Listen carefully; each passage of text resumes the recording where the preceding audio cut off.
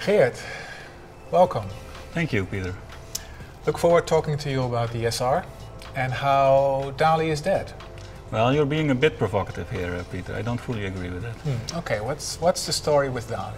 The DALI field bus has been established quite some time ago and it has been matured in the field. It's now widely used for building digital networks. So that field bus, you took that field bus and you brought it into the SR. How did you do that? So the field bus has become very robust over the years, so we thought it would be very suitable to use as a bus inside the luminaire as well. But we upgraded it to be able to power a sensor and to generate data. The lighting is now connected to the Internet of Things, and it will actually become the backbone in commercial lighting.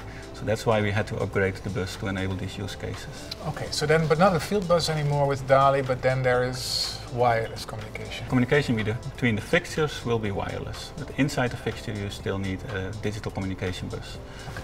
So in that way you say DALI is still very much alive? It is very much. Okay.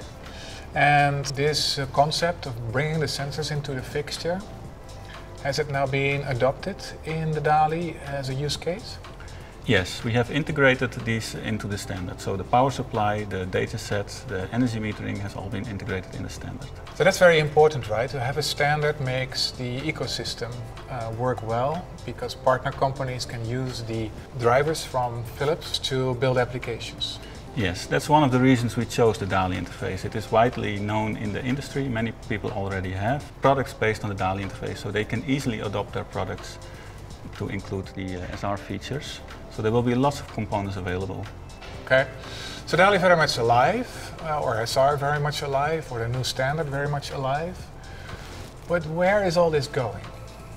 Now we standardized the basic feature set needed to make connected lighting. But in future we will add new use cases. Well, I look forward working on these use cases as well. Thank you very much, me too.